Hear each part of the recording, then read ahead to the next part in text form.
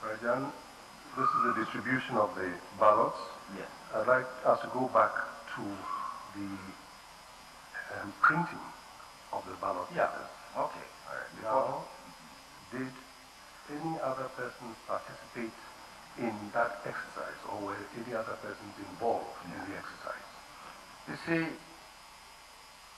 as soon as we determine the figures, the statistics for the printing, we give that information to the political parties. We tell them that we are going to print so many ballots. We give the information to the political parties. And when we are printing the ballots, the political parties' representatives are in the printing houses.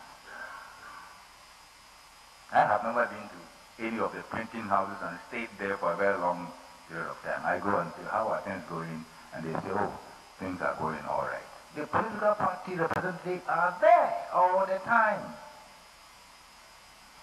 monitoring what is going on. By the end of the printing, they know exactly how many ballots have been printed. They know how many booklets of which denominations have been produced. And they know the distribution to the various points in this country. And in some cases, the representatives actually track the movement of the ballots from the printing houses all the way through our regional offices, to our district offices, and eventually to the constituencies and polling stations. So this is not a secret activity.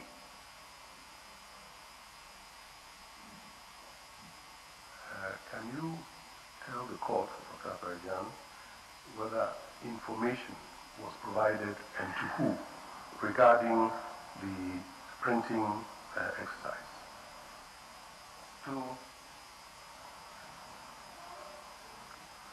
To candidates, for example. Oh, yes. Well, see, apart from the business of the parties being in the printing houses, we held briefings for the political parties. We did. We had briefings for the political parties, the candidates. Both presidential and parliamentary. We had briefings for them. In fact, for the presidential candidates, we held two briefings, one in Accra and one in Akosombo. For the parliamentary candidates, we met them in their various regions and so on. And I know this for a fact because I did the briefing for the candidates in Ashanti and the candidates in the border region. And simply because I am the commission member with responsibility for Ashanti and the border region, the two most peaceful regions in the country.